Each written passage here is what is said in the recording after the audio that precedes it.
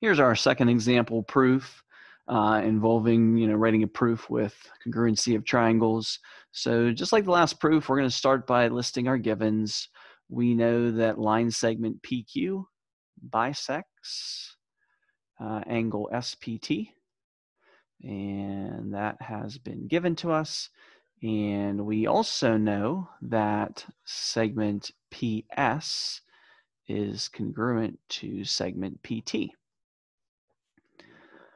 And that's been given to us. And notice they've already marked PS and PT for us. So we know that this segment and this segment are congruent.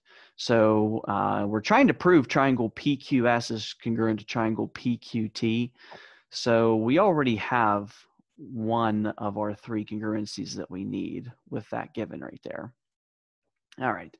As I stated earlier, always look for those keywords. Bisects is definitely one of those keywords. And if you think back to the definition of what it means to bisect means to split an angle into two congruent angles. So if line segment PQ, which is right here, if line segment PQ is bisecting angle SPT, so angle SPT is S to P to T, so that's right here. So if PQ is bisecting angle SPT, this segment is splitting this large angle into two congruent angles. So from that given, we know that angle SPQ, which is right here, is congruent to angle TPQ, which is right here. So I've marked that in my picture. Now I need to write that in my proof here. So I'm just going to say angle SPQ is congruent to angle TPQ. And my reason here, how did I know that? Well, I'm pulling directly from what it means to bisect an angle. So this is going to be my definition of angle bisector.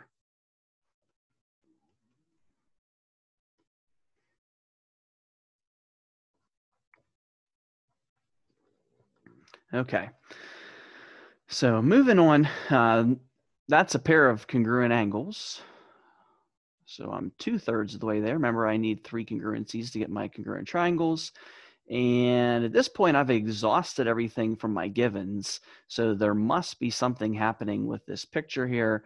And in this case, we have this segment PQ that is a segment of triangle PQS and of triangle PQT.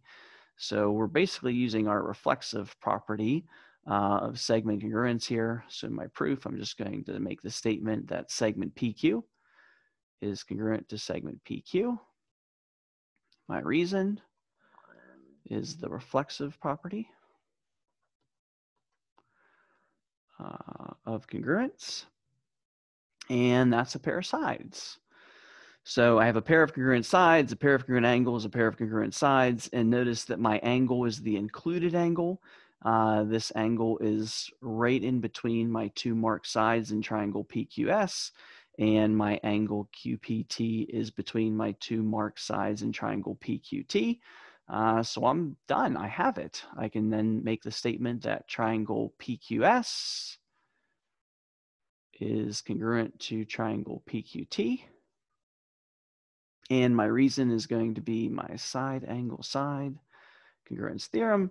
And one quick note here, whenever you're writing this final step, I would, just copy directly from the prove statement here. And because you just can't throw these letters in any order that you want. So that'd be an easy mistake to make. So just copy that just to make sure that all of your corresponding parts are lining up.